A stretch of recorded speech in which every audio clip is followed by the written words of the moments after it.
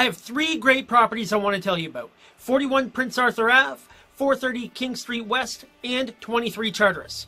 I'm Ben Labadie, sales representative with Power House Realty, and I want you to list your home with me, but I want to tell you right now about what I have listing. Okay, 41 Prince Arthur Ave. This is $239,900. It is fully renovated.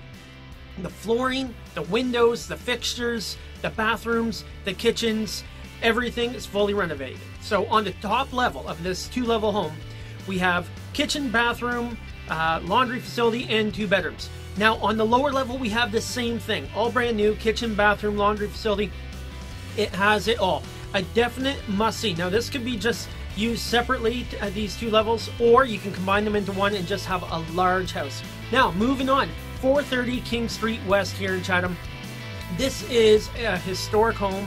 It's large, it's unique, it's cool, and it has beautiful hardwoods, beautiful woodwork throughout, and it's got 4 plus 1 bedrooms. Okay, so the plus 1 could be an office, could be a library, could be an additional living room, or it could be used as a bedroom. Now this home also has a pool, it has a carriage house, and it has lots of parking. Definitely worth checking out for $299,900. And then the last property we have listed is 23 Charteris Street here in Chatham. It's $99,900. Now it used to be a triplex, then converted back to a duplex. And this is a great home. It is a fixer-upper. There is work to do. It does need some tender love and care, some TLC, and definitely worth an investment because it has plenty of potential.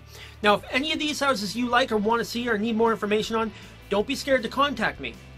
You can call or text 519-436-0662. My number is right here on the screen. And again, I'm at Power House Realty here in Chatham-Kent, and I'm here to serve you. So if you want to get your house sold, sell it with me. Okay? Thank you very much. Hit that share button. That would be greatly appreciated. Talk to you soon.